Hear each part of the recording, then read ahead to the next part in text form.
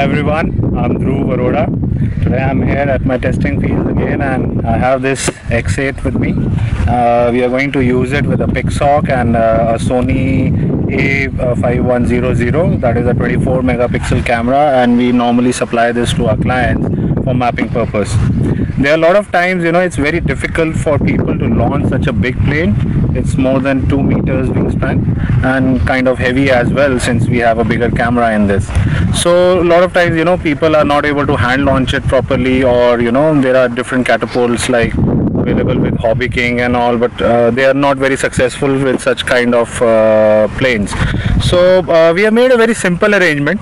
Let me just show you how we've made it, and I'll then give you a demonstration as well. So this is the arrangement that I'm talking about. First of all, there is this base that we have made. It is a heavier base made out of iron angles and all, and we have hammered it with some nails so that it does not move and it is stuck to the ground properly. Then we have a smaller arrangement over here.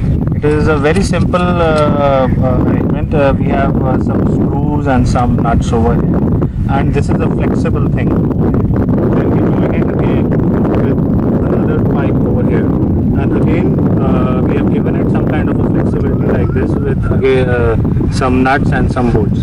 And here at the top we tie the bungee. So what happens is, when this thing is pulled and you leave it, it has to go down, and the plane, it will take off, and before the plane reaches this whole stand, this thing goes down. So it's very easy.